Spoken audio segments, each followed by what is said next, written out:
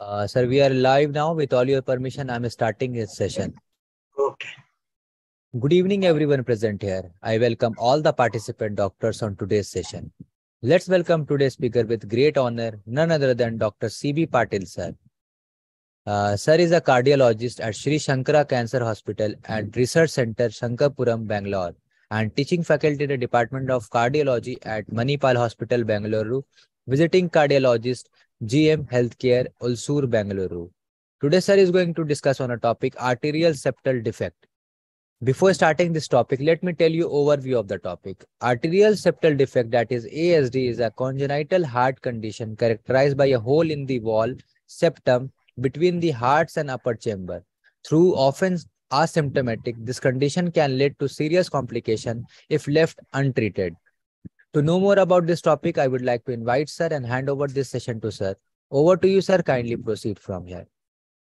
Thank you. Good evening to all, including the IJCP staff, for this opportunity to talk on atrial septal defect, one of the important congenital heart anomaly. It is not moving. Slide is not moving. Sir, just click on the screen and just then move. Click on the screen and then click now side it has eye. gone. Yeah, thank you. As you know, this atrial septal defect is nothing but a communication between the left atrium to the right atrium and causing left to right shunt often. And it is a most common congenital anomaly occurring in almost 25% of children. During fetal life, there is failure to close the communication between right and left atria, and it has got a slow clinical progression, and sometimes in 25 to 30% of adults, ASD may be newly diagnosed. There are 5 types of atrial septal defect. The commonest being, of course, PFO, which can be present in 25% of adults also. But the next common being the second M type of ASD, which I am going to discuss today. Others, rather primum ASD, sinus venosus ASD, and coronary sinus ASDs, I am not going to discuss because that is the commonest anomaly. Small defects spontaneously close during childhood. Large defects may need either percutaneous closure, surgery to prevent complications like stroke, arrhythmias, pulmonary arterial hypertension, and heart failure, and all the complications.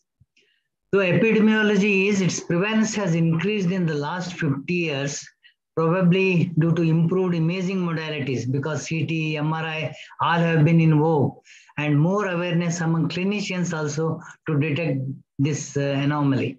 Economical and geographical differences countries to countries are also noted, often seen in developed countries with high income. Of course, that is not the complete truth. And congenital heart disease as such is 9 infants are born out of 1,000 live births, and the incidence of ASD as such is 1.6 per 1,000 live births. It is often sporadic, may be associated with Mendelian inheritance, like may be associated with Down syndrome, Ellis-Van Cribald syndrome, Treacher-Collins, and thrombocytopenia, absent radius, Turner syndrome, and Noonan syndrome. Maternal exposure to rubella and drugs like cocaine, if the mother is taking alcohol, antidepressants, drugs, and if she is suffering from diabetes, the chances are more that the ASD child is born. Familial genetic disorders and conduction defects are also seen. Transcription factors are important during atrial septation. And of course, it can be also with Holt-Oram syndrome, otherwise called as heart-hand syndrome, which has got a congenital heart disease like ASD in 58%, VSD in 28%, associated dysrhythmias, upper limb malformations of often hands in the form of a hypoplastic or absent thumb, radii, triphalangism, phocomelia, that is absent limb itself, first degree heart block, and second MASD, and with most often it is seen with a TBX5 gene mutations. And NKX2 to 5 gene mutations can have associated AST, tetralogy of Fallot, dysrhythmias, AV blocks, and sudden cardiac deaths also. AST are often associated with VSTs. AST is an essential communication for survival in congenital heart disease like tricuspid atresia, total anomaly, the great transfusion of great vessels, variants of hypoplastic left heart syndrome, total anomalous pulmonary venous connections, tricuspid or pulmonary atresia as a part of hypoplastic right heart syndrome, as a means of survival from primary lesion until a definite solution is provided for their survival. So this is an example of a baby born with a Holt-Oram syndrome. You can see there's absent radii and limbs are hypoplastic. So what are the types of ASTs? I told you initially. Ostium secundum is the commonest, almost 80%. It is due to the increased reabsorption of septum primum at the roof and inability of septum secundum to upload the ostium secundum, a defect in fossa ovalis. Female to male ratio is almost 2:1. In children with Noonan's, Treacher Collins, and thrombocytopenia absent radius, this can be seen. Ostium primum defect is again rare, 15%. Inability of septum primum to fuse with endocardial cushions caudally leads to this defect, which leads to atrioventricular communications. It extends from inferior margin of fossa ovalis superiorly to AV valves inferiorly, and most often no ventricular involvement, but AV valves are abnormal in the form of a AML can be, that is anterior mitral leaflet can be cleft, as well as the septal leaflet of the tricuspid valve can have a cleft with two distinct valve orifices. So still rarer is a sinus venosus defect seen in 5 to 6%, found within the mouth of the vena cava.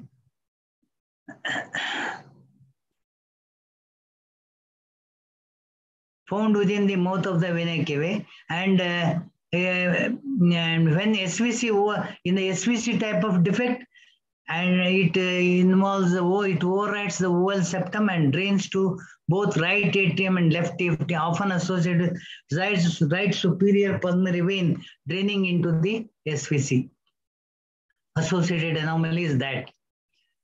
And IVC type is still more rarer, less than 1%, and at the mouth of IVC involving posterior inferior aspect of the atrium. And IVC overrides both atria and may be associated with right inferior pulmonary vein draining to IVC called as a scimitar syndrome, and that's called as a scimitar vein.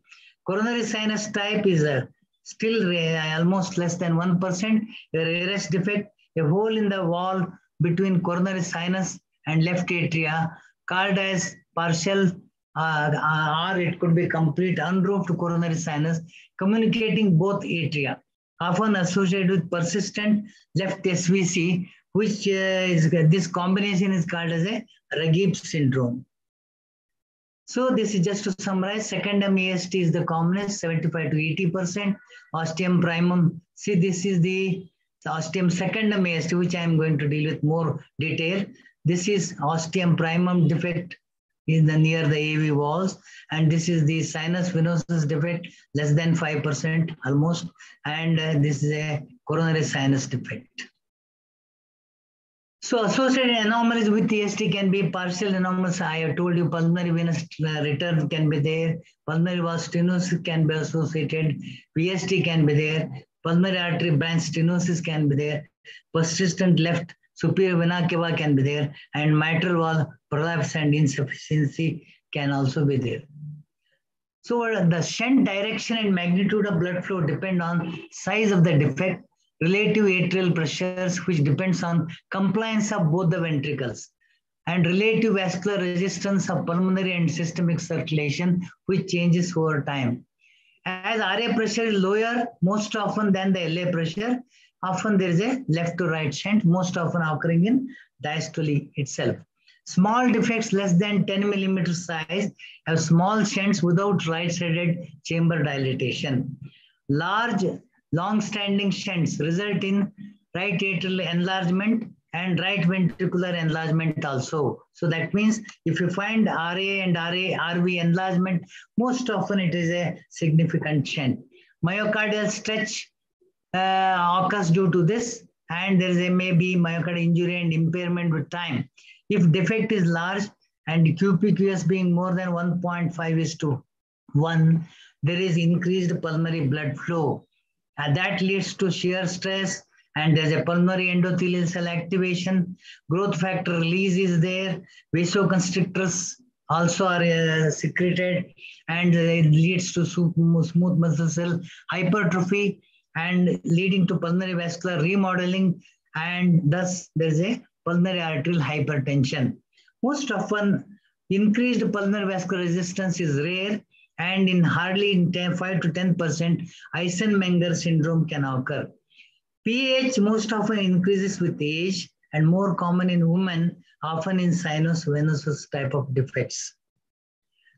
So what physical signs may be asymptomatic, especially when defects are smaller than 5 millimeter. 5 to 10 millimeter size may present later in life, like almost second or third decades. Patients with large defects may have repeated lower respiratory tract infections and failure to thrive. Dyspnea on exertion can be there. They can complain palpitations, fatigue, decreased functional capacity, and they may also suffer from heart failure due to overflow in the lungs. Atrial dysrhythmias can occur almost 10% by 40 years of age, 20% with advanced age, and atrial fibrillation is also known more than 50% in those aged more than 60 years, wherein this defect is still persisting. Even whenever there's a transient ischemic attacks or thromboembolic stroke, should rule out a PFO or an AST. If Eisenmenger syndrome, you can also, the patients can develop cyanosis, they complain of fatigue, they can have congestive heart failure symptoms can occur. So now coming to the signs, RV volume overload, especially significant shunt, lead to RV volume overload, left precordial bulge, loud P2, wide fixed splitting of S2 because of the fixed hangout interval. RV third heart sound can be there, and ejection systolic murmur can be heard in pulmonary area, and this short rumbling mid-diastolic murmur is heard in tricuspid area. Whenever such murmur is there, again it indicates that the QPQS or the pulmonary circulation almost more than 1.5:1 QPQS ratio. Eisenmenger syndrome, if they already developed, there's a RV pressure overload, parasternal heave can be there, loud palpable P2, and even the P2 pulsatile pulmonary artery can be felt, and fixed splitting and a little narrow splitting, but fixed splitting is still persisting, and TR murmur can be there in such individuals, and in later stage even they can go in for a congestive heart failure also. So this is just to summarize.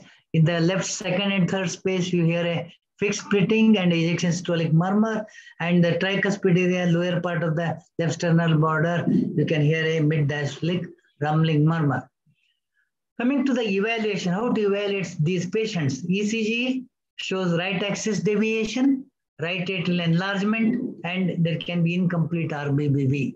Whereas if there is already an Eisenmenger syndrome, there can be both right atrial enlargement can be there, right ventricular hypertrophy can be there, RBBV will be definitely persisting. So these are the ECG changes, and with the RV strain pattern. And systemic oxygen saturation also may be abnormal in Eisenmenger syndrome.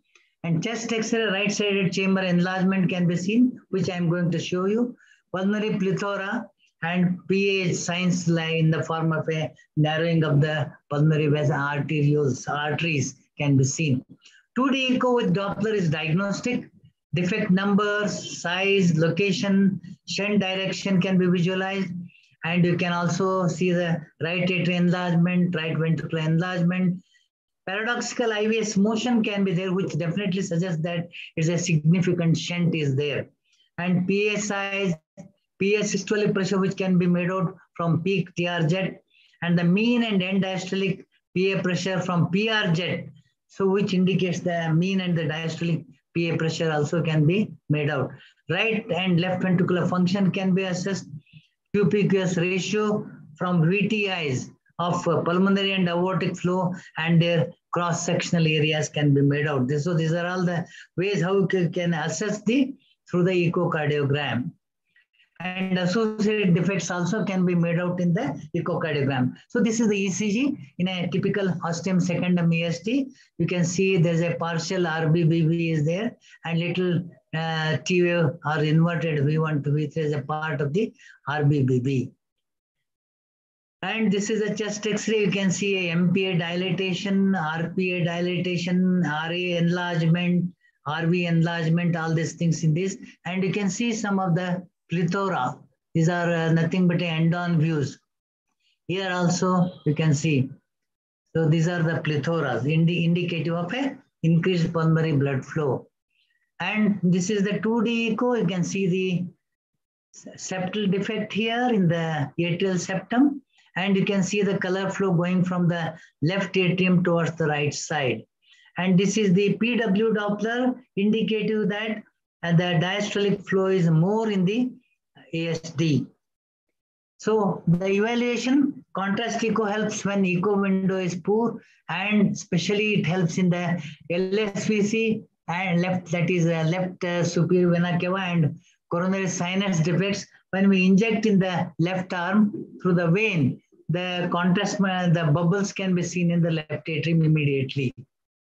3D echo including right and left interface. 3D echo including right and left end-face views for clear visualization of the defects and unusual defect, multiple defects, fenestrated defect, their accurate size, location, and its relation to surrounding structures, rims of the surrounding structures, and also guides during interventions. And T is very helpful for evaluation during poor echo window, obese people, all these things.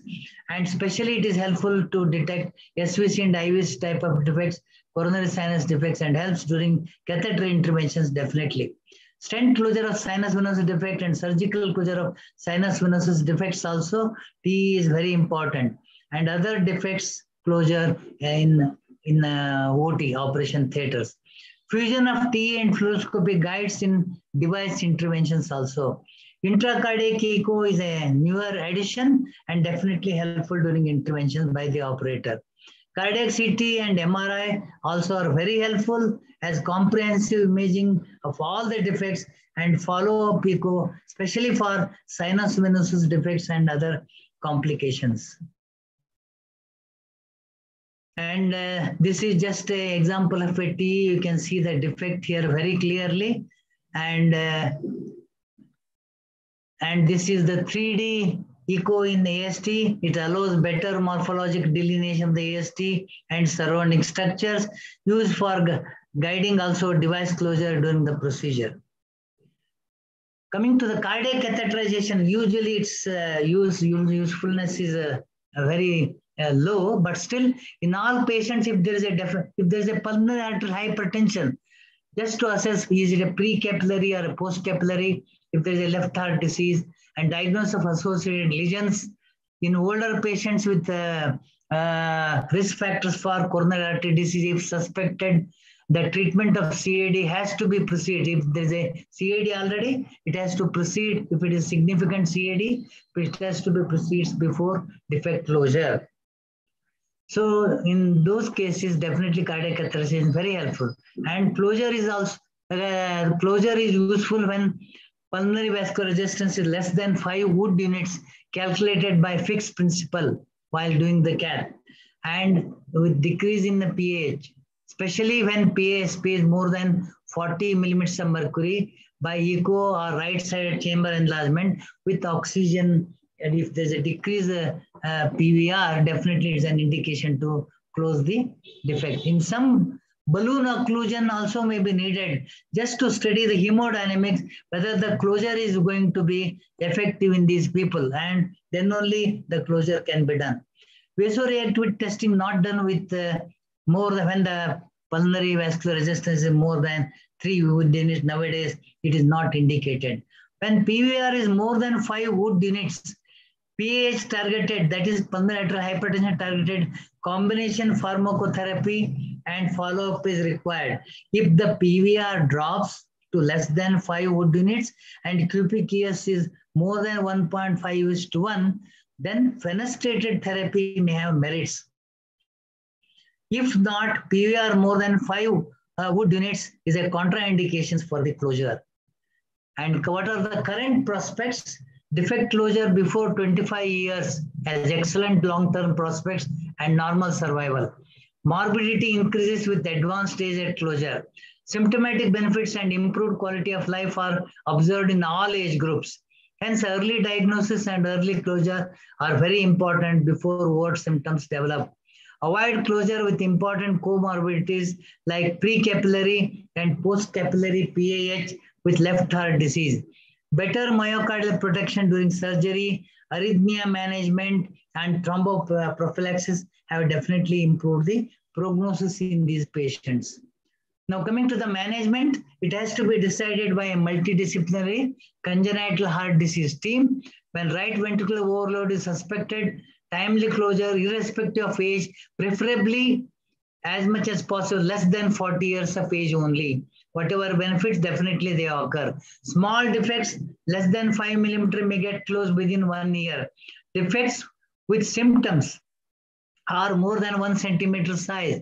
QPQS more than 1.5:1 with definite RARV enlargement. If there are lead to dysrhythmias and if there is an oxygen desaturation, they all need closure and they need a close monitoring and closure of the defects when PVR is less than 1/3 of the SVR and PA systolic pressure is less than 50% of the systemic blood pressure. This you should remember. Closure done during fluoroscopy under the guidance of a fluoroscopy as well as transesophageal echocardiography guidance. Debate regarding balloon sizing for selection of device size is there. Sufficient and stable rims of at least 4 millimeters are necessary to support a stable device implantation. In 5 to 10%, the rims are too small or floppy for stable deployment. Lot of evidence of the benefits of closure are already been seen, and percutaneous closure only for suitable secundum defects. With improvements in device technology and deployment, complications are very less, almost just 7%, like arrhythmias, erosion, AV blocks, thromboembolism, pericardial effusion. Rarely device embolization can be there. And usually following device deployment, they need antiplatelets for 6 months. Advantage of device closure, definitely in the form of a avoidance of sternotomy and its pain, avoidance of CPB, that is cardiopulmonary bypass, and its complications, short hospital stay and quick recovery. Large defects as well as ostium primum type of defects, coronary sinus defects, anomalous pulmonary venous connections, and other associated anomalies definitely need surgical closure. Closure is contraindicated if there is an advanced PVOD. I told you more than 5 wood units is a contraindication, and left heart impairment if it is already there, dysfunction. Targeted PAH pharmacological therapies, if the wood units is more than 5 wood units in the form of a endothelin receptor antagonist and PDE5, that is phosphodiesterase 5 inhibitors. Sometimes there may be even a need of a prostacyclin subcutaneous therapy, either alone or in combination may be required if there is a severe pulmonary vascular, just more than 5 wood units. These are the various devices used for AST closure: Amplaza septal occluder, Gore helix septal occluder, and these are the shapes of these various devices: CardioSeal and BioStar device. The recent addition is also there in the form of a Fibula Flex 2, Cardioform AST occluder, Cocoon septal occluder, Siraflex AST occluder, and Hyperion AST occluder. These are the new additions. And this is just to show you the steps through the AST. And this is the implantation device which has been screwed up. And here it is brought here. And also there is and the left rim is on the left atrial side. And And you can see the right rim is on the right atrial side and it later unscrewed. And if insufficient surrounding rims, multiple defects, large defects versus currently available device, if cannot they close such a defect, excessively bulging atrial septal aneurysms, if they are there, then usually you can't deploy the device. Multiple defects sometimes are closed with two devices and avoiding interference with surrounding structures and conduction system while considering rim support as well as and defect sizes. Recently, biodegradable occlusion devices have attracted interest, providing temporary scaffold for tissue endothelialization and controlled degradation over follow-up. So recently, SV type of defects are all closed with covered stents without obstructing pulmonary venous flow. Even IVC defects have been closed with PDA occluders, but standard treatment for them is still surgical closure for these defects. Post-device closure follow-up, check for residual shunt, unobstructed flow of pulmonary veins, coronary sinus and venae cavae. Proper functioning mitral and tricuspid valve has to be confirmed following device closure. Impact of closure on atrial fibrillation is controversial. Closure at young age, less than 40 years, may have some protection and paroxysmal AF may come down. But if there's already a persistent AF, its coming down is a little rare. So that is not an indication for device closure, atrial fibrillation. Surgical closure, surgery needed in sinus venosus, ostium primum, coronary sinus ASDs, and of course, large ASDs which are not amenable for device closure. Rarely emergency surgery for dislodged or embolized closure devices also needs. And median sternotomy and CPB are required, and small defects are closed with direct sutures, and larger ones by pericardial patch, Dacron or Gore-Tex patches, and other artificial materials. Minimally invasive endoscopic surgeries and cardiopulmonary bypass through peripheral vessels and robotic assisted closed chest surgeries are also performed. Post-op stay of hardly 4 to 5 days, and mortality is hardly less than 1% and low morbidity and excellent results. Post-op complications are less than 7%, often in the form of arrhythmias, post-pericardiectomy syndrome, all these things. Post-operative follow-up definitely is needed. Cardiomegaly on X-ray film and enlarged RV dimension on echo as well as the wide splitting of the S2 may persist for 1 to 2 years. ECG may typically demonstrate still RBBB. Atrial or nodal arrhythmias occur in 7 to 20% of post-operative patients. Occasionally, sick sinus syndrome, which occurs especially after the repair of a sinus venosus defect, may require antiarrhythmic drugs and pacemaker therapy, or maybe both. And rarely some patients, especially adults, after the repair may require thromboprophylaxis at least for 1 year to prevent thromboembolism, especially if there is a paroxysmal AF or a persistent AF. Natural history is smaller defects, less than 3 millimeters, detected before 3 months of age, often gets closed within first year of life.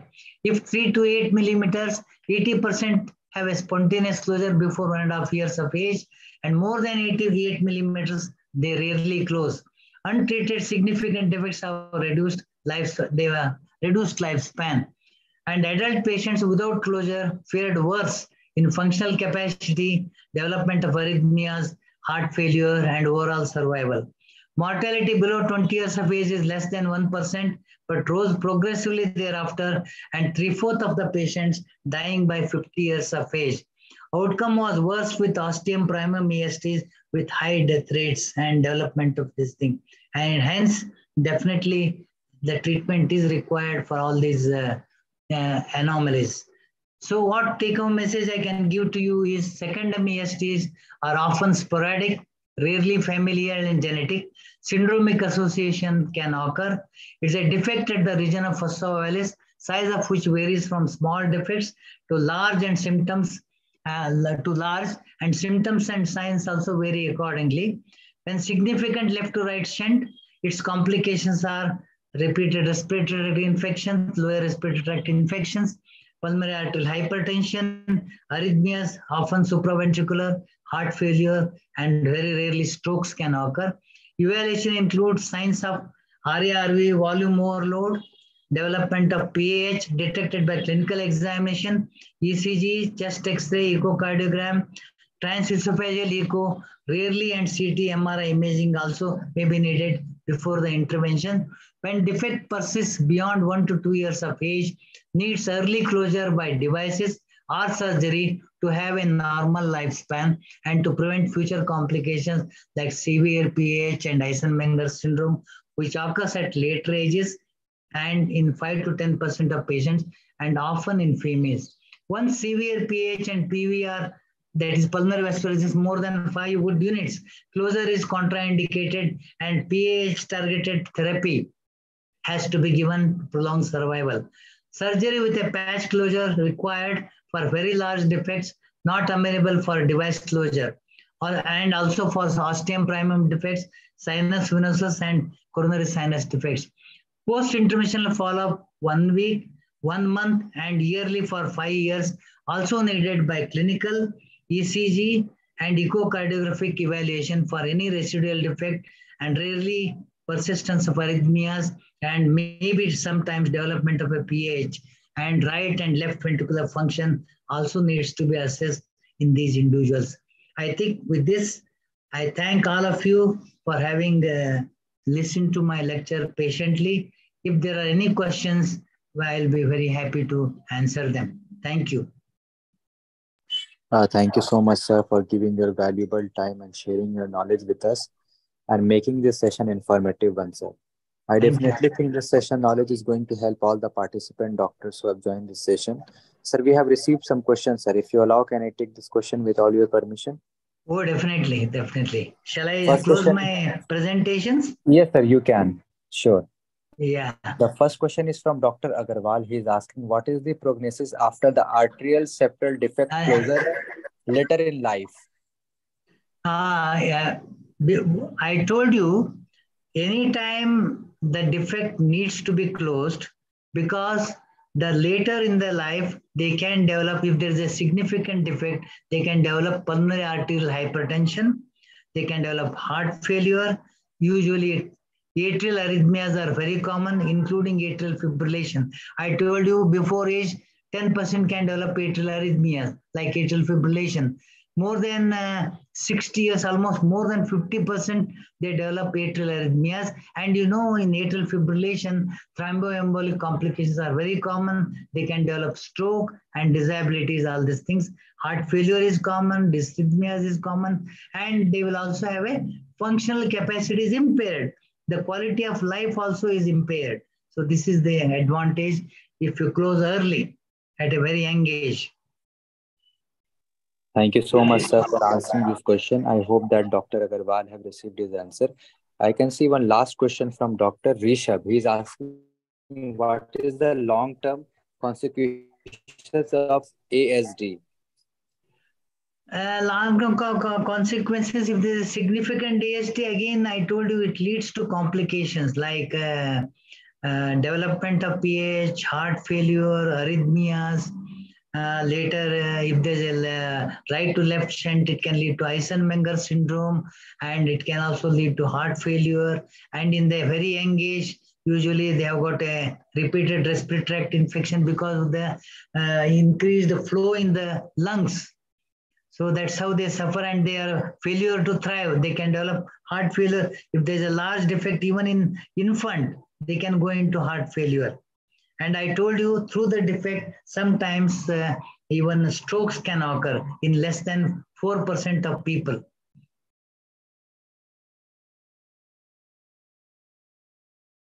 Yeah. And there is one chart is there, question. Yes, sir, your message addressed to meeting group. Okay. Yeah. Thank you so much, sir, for giving your valuable time and sharing your knowledge with us. As I can see, there is no more question. With all your permission, I am concluding this session, sir. Thank you so much for joining. Oh, definitely. Thank you, IJCP, for this opportunity. Take care, sir. Hope to see you again with different topics. Okay. Thank you. Thanks. Bye.